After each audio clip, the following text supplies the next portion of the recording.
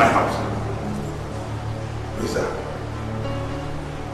this house is now a brothel. Don't you two have nothing better to do than to start kissing everywhere, every time? Daddy's my fiancé. I don't want to hear that nonsense. I don't want to hear that nonsense in this house.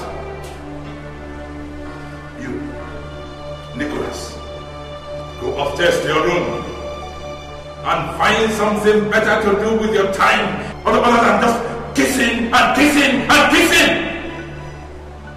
My daughter is not a sport. Your daughter is not a sport. I don't treat her like one and she's not. And we all know that. So why are you being cynical?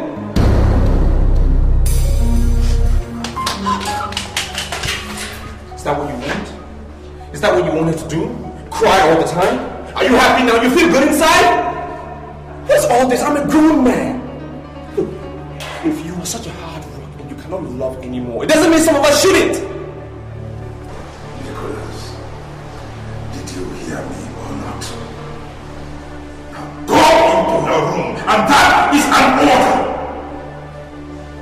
I'm only going to her room because I respect you. And not that I'm afraid of you.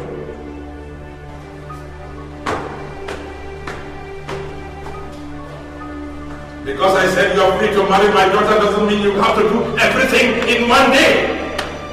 Don't you have respect for this house? For me? For my daughter? Are you a he-goat? Are you a he-goat? Because if you are my daughter,